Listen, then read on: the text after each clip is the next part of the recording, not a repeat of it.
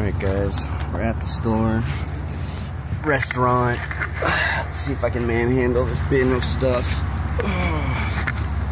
And figure out, checking on the machine. Oh, yeah, we got the card closed. Oh, we got a lock. Oh. We're good.